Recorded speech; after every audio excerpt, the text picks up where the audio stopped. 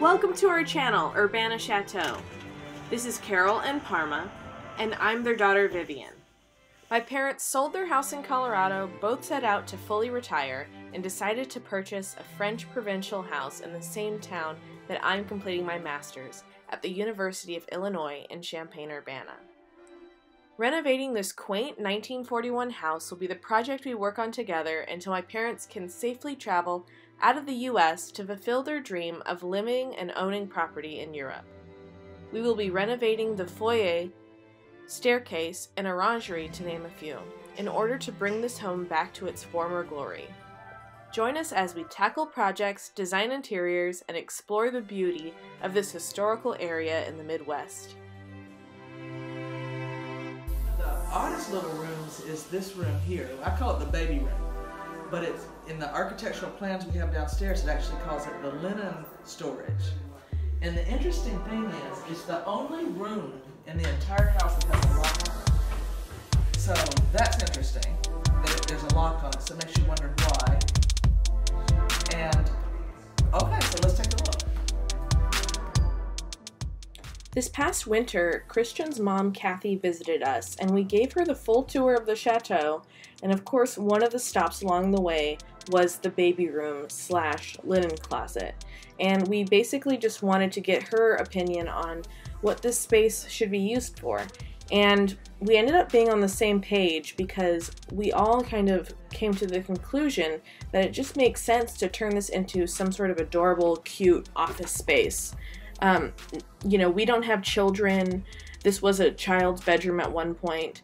And, you know, for this to be a guest bedroom, I don't think a full-sized adult would be too comfortable in this sort of daybed area. So by having it as just like a cushiony daybed, but not like a full-on bed, it just made sense to turn this into an office space rather than a full-on bedroom that just is really tiny.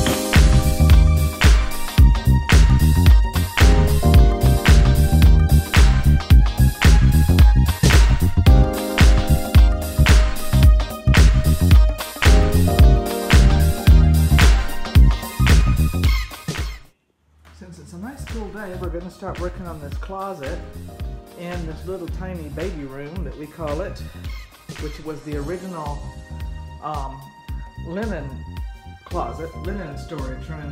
But we're going to turn this closet that was built on a little bit after the fact. It was an additional closet built in.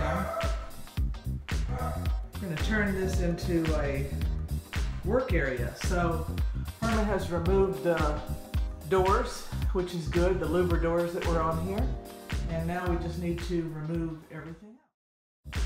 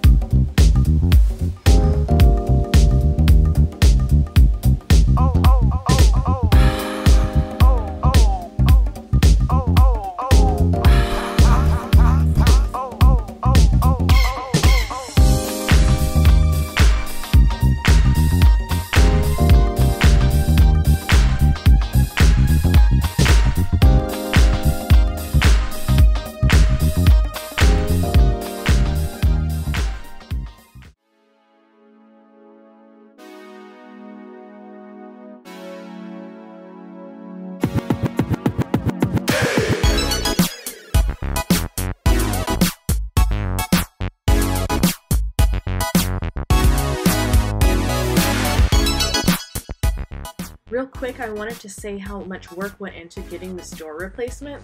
We had to buy a door at PACA that needed to be sanded and altered, and my dad hooked it on.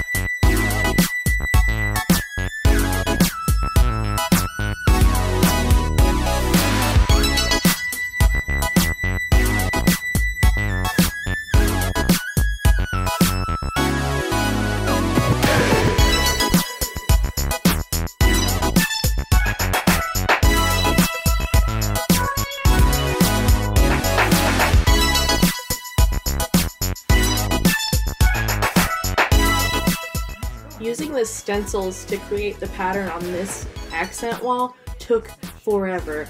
I'm talking days. It took so long, and when you use a stencil and you know, make that impression of that section on the wall, you can't just like really quickly reuse it because it's so wet it'll just like get everywhere. So I kind of had to like do these sections and then let the stencil dry and then come back in a different area and do the stenciling. I think like down the road, if there's a space that's big and you want something special like this, either do the wallpaper or like me, I feel like I'd be really comfortable with just like freehanding some sort of painting. But this was really intricate and like detailed, so I think that for a smaller space it'd be perfect to do again. But if I were to attack this wall and start over, I would just hand paint the whole thing, and I genuinely believe that that would go way faster than how long it took for the stencils. It just was absolutely super time consuming, and I really needed to touch up a lot of areas anyway, and this sponge became my enemy. Yeah, we are in the place to